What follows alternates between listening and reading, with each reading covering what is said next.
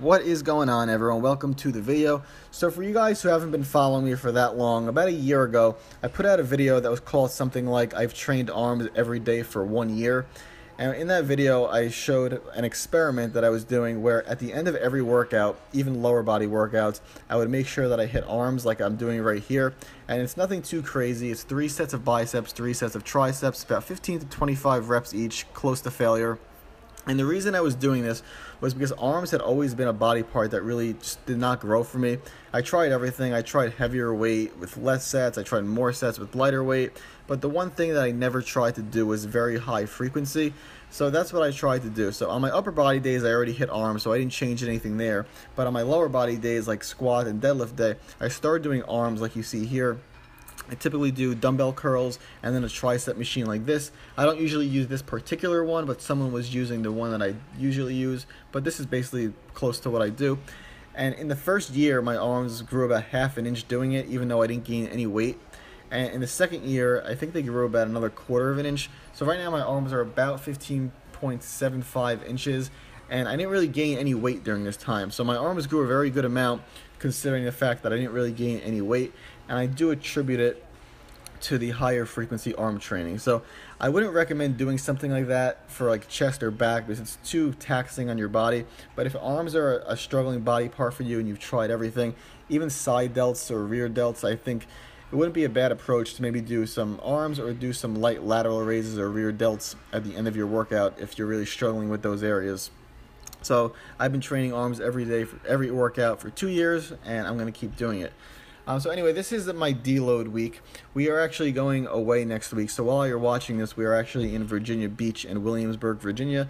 So I always like to plan my deloads or my weeks off while I'm away. So what I did this week was I moved my workouts up a day. I compressed my deloads a little bit so that when I go away, there's not really much I have to do. So this squat workout's a day earlier than usual. And then the next day, which I didn't film, I combined bench with deadlifts so that when I go away, I don't really have to do anything.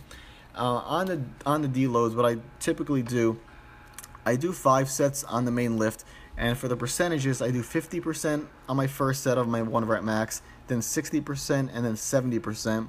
And on the 70%, which is the heaviest I go, which is right here, 275 pounds, I actually do this set 3 times. So on 531, he has like multiple options you could use. There's a 40, 50, 60% where you only do 3 sets total. And then the one that I do is you could do 50%, 60%, 70%. However, rather than stop there, I do the 70% 3 times.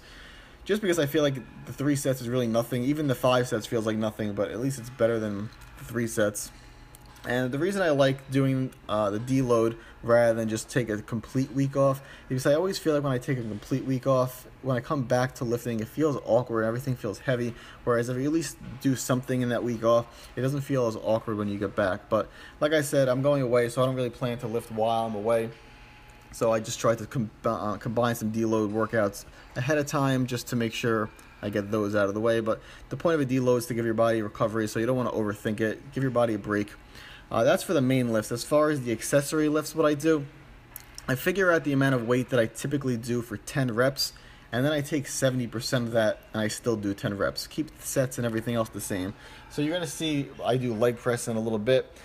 I figure out that I think I typically do like 500 pounds on leg press for 10 reps. So I took out my phone for the calculator. I did 70% of 500 pounds. I didn't put like 2.5s on or anything to get exact, but I just put the weight on that's close to 70%.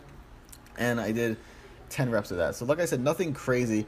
The idea is to give yourself a break. So that's what I'm doing. Just go in, do something, and then get out. You could deload however really you want, but that's the way I personally do it. You don't want to go too hard where you defeat the purpose of the deload. And if you want, you can take a complete week off, which I've done before. And I will. This is kind of like a half deload, half week off because I'm going to be going like 4 days without being in the gym. So figured I'd get the deload out before we go away. But anyway, the workout footage is wrapping up.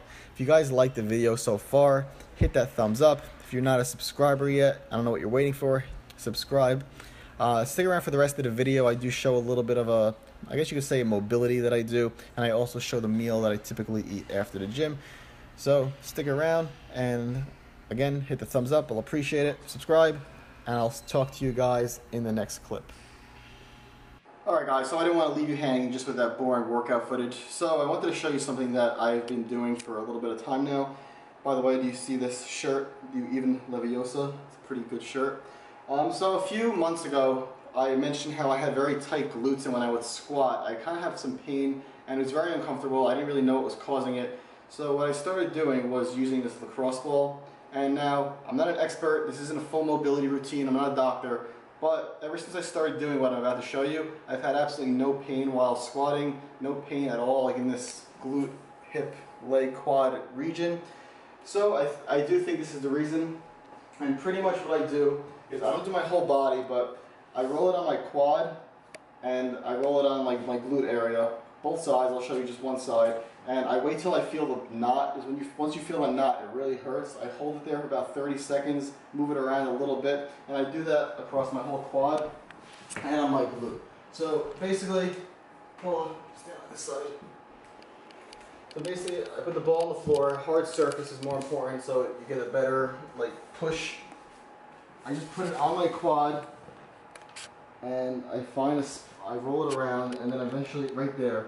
Right here I find a spot where it really hurts, and I relax my quad, and I just let the ball sink into the muscle, and you feel like the knot like breaking up, and it's hard to talk because it really hurts and makes me really sweaty, and I know it doesn't look hard, but it's very difficult. And you might have heard of foam rolling. This is basically foam rolling, but this thing is harder than a foam roller, and it's more direct, so I can find the exact knot and push on it, so I like this better. And then for the glute, I basically do the same thing.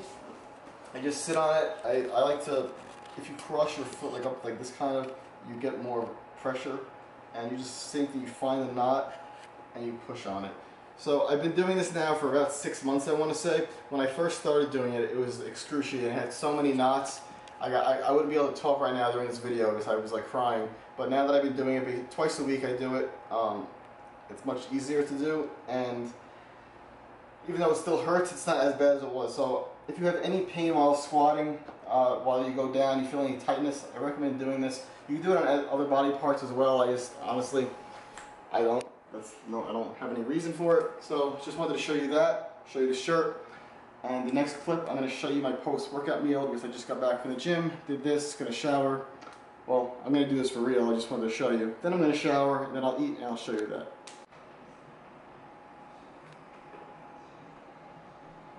Alright guys, so this is typically the meal that I have when I get back from the gym. I don't have a protein shake or anything. I come home, I shower, and then about an hour, that rhymed, later I have this.